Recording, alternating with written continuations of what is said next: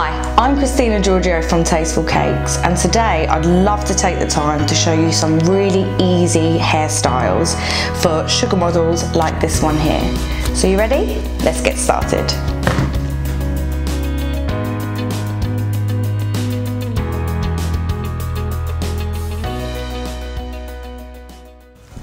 Okay, so what you're going to need is a few faces. I've just got ones for my facial expressions class. You're going to need some paste in different colours. The paste I've got here today is Saracino, but you can use any Renshaw's or Fondant. I've got vegetable fat, which is Trex, you can buy from any supermarket, clipper scissors, craft knife, water pen, FFM plastic knife tool, and a rolling pin.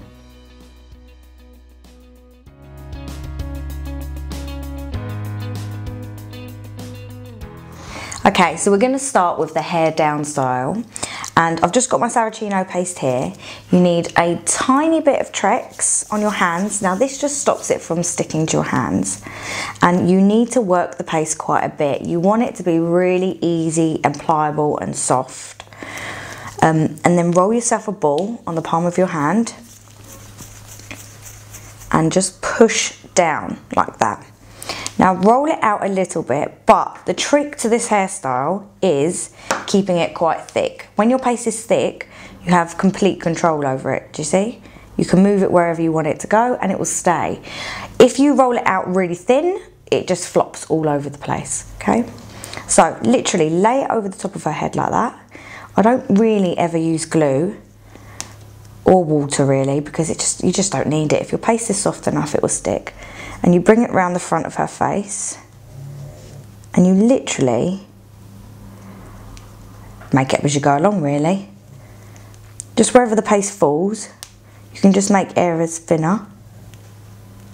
So see here, you just pinch it to make it thin, and then you can create a little bit of a curl in it and bring it all the way around. So just play with it until you're happy with where it is. I don't really like that, so I'm just going to pinch that. If you wanted to, you could cut that off, but I'm actually just going to twist it round.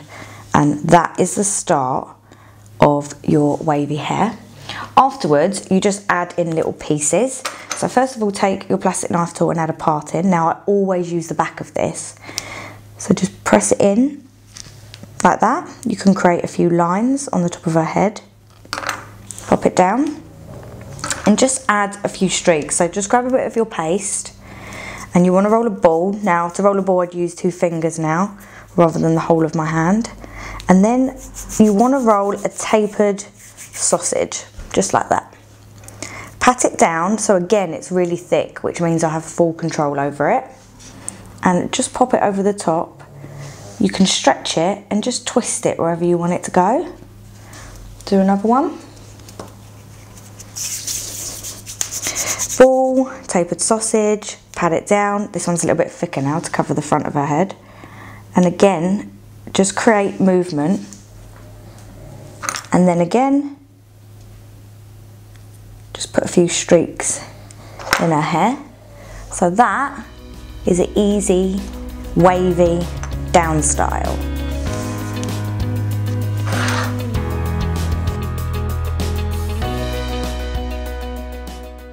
Okay, let's go on to doing a little cute baby hairstyle. So this one's super, super easy and really, really quick. You literally need a tiny ball of whichever colour you want to use, and you're just going to roll it into a tapered sausage again. Actually, that might be a little bit too much. So we'll do a cute little girl, I think. And all you're going to do is twist it round like this.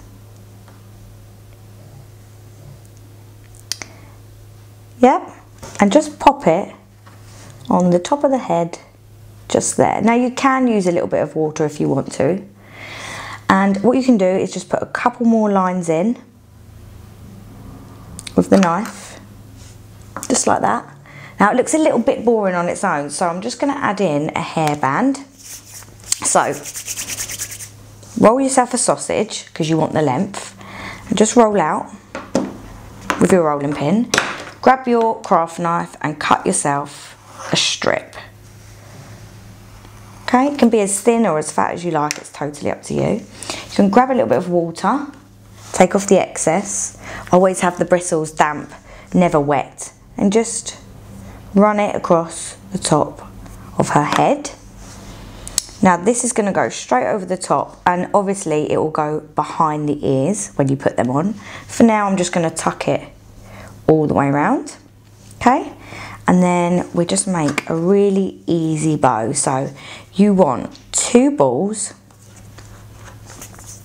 obviously the same size. Doesn't matter what size you want them. 2 balls. And then roll yourself a bit of a cone and just flatten it. Next one. Cone. You can flatten it on the table. And then just add it on wherever you like. A little bit of water. Pop one there. Pop another one there. Make a little line with your knife tool. And then a little ball for the centre. Just makes it look much cuter. Just like that. And again, a couple of little lines. That's well cute, isn't it? There you go. Really easy. Pop that one up there.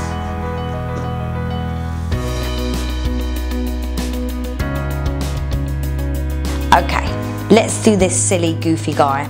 So I've got a little bit of paste here. I'm just using the brown one, which is so lovely. It smells like chocolate.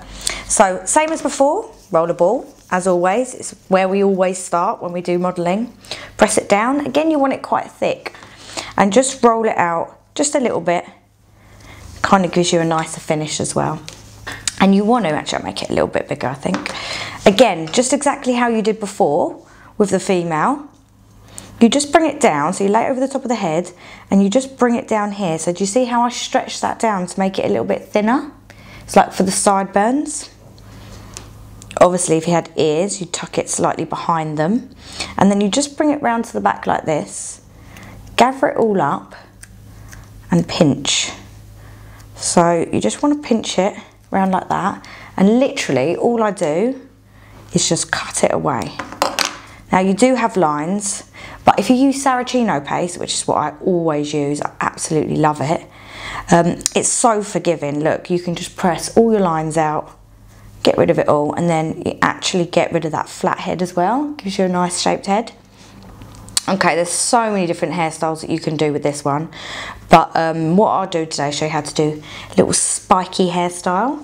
So you can grab your scissors and work from the back and just cut all the way along like that, and then go in the middle of the last ones. This is just really, really easy. Okay, so I want his hair to come forward. If you wanted it to stick up, you could cut more at that angle. Just snip away.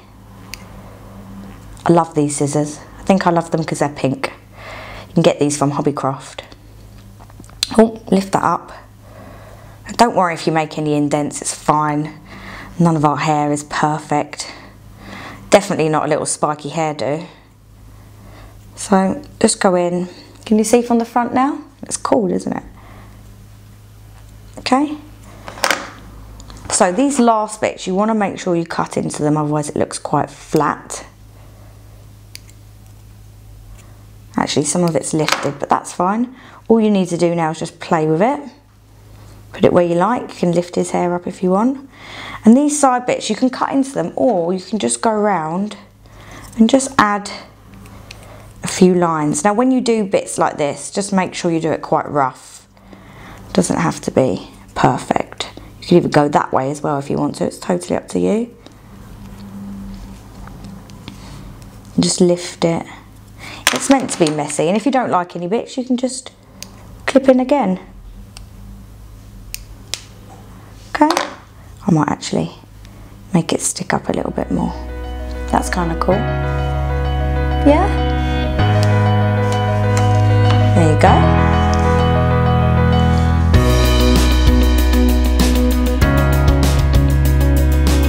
Okay, so now I'm going to show you how to do a easy hairstyle up. So again, a ball. I'll have to drum it into your head. You should always start with a lovely crease-free ball. Push it down and roll it out. So the way you start this one is pretty much the same way as you started the man's one. So we go over the top again, pull it down to the side for your sideburns. Again, if you had ears there, you just tuck them behind and just bring it round to the back. Now I'm going to show you, this is the start for every single hair up style. I'm just going to show you something cool that you can do. Before we twisted this and we cut it off, didn't we? So what you could do is twist it all the way up like that and round and have it as a little bun. And then what you could do is just put some extra lines in. Now when I do these extra lines, notice that I use the back of my tool because the front is far too sharp. So this is really great for making little creases. Yeah? So that's quite cool. Or, I'm going to show you another way.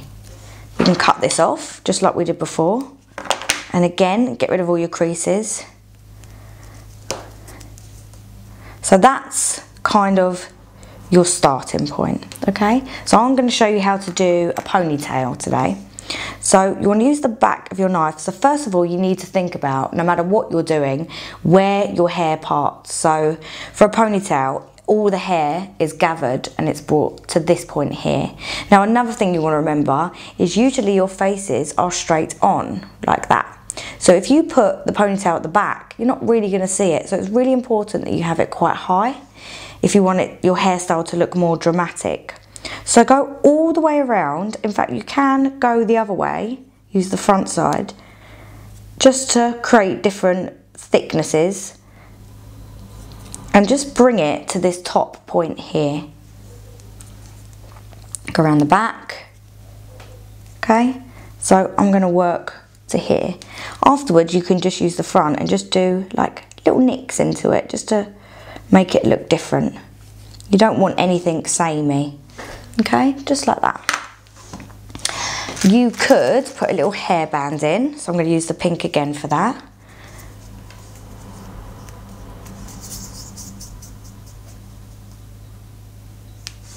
Just like that, pop that on top there. Again, I haven't really used any water. It's quite soft where I've been playing with it. And just put a little line in around the side of it, just so it looks like a scrunchie.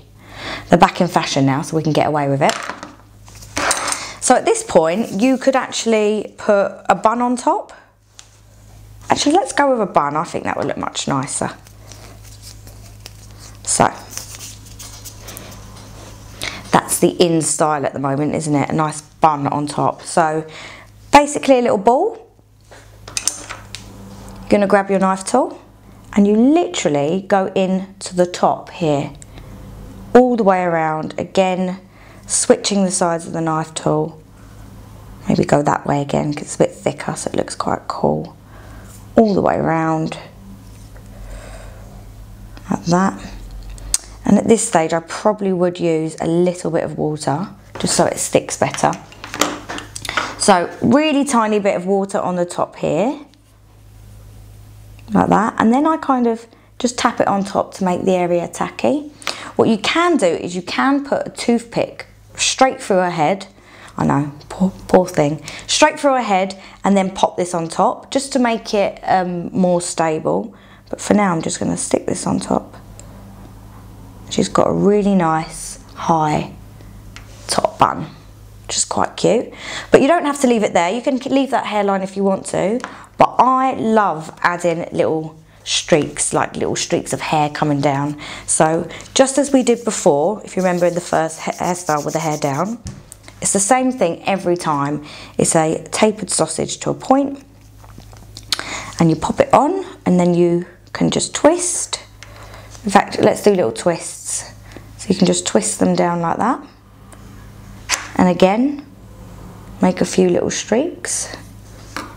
And then do one the other side. I like to usually do a thicker one side and then something a bit thinner the other side. I think it looks nice. I try and avoid things looking even and the same. But honestly, I do just, when I do hairstyles, I just go with it, and it's just about confidence really, and just making it up as you go along. Just go with wherever the paste is falling and what you think looks good at the time. There you go, and I think it just finishes it. It just gives it that cute little look. Yeah, and that's that one. So there's your 4 different hairstyles to get you started. Okay, I know what you're thinking, I've made it look easy, but I promise you it is as easy as it looks. If you stick to these 3 rules, you'll be well on your way. First rule, Saracino. Saracino is your friend. Second rule, work the paste really well. And thirdly, don't roll the paste too thin. Make sure you apply it to the head thick. You've been watching Christina at Tasteful Cakes. If you've enjoyed the video, click below, let me know. Check out the links in the description for all the equipment and materials I've used, and I'll see you in the next video.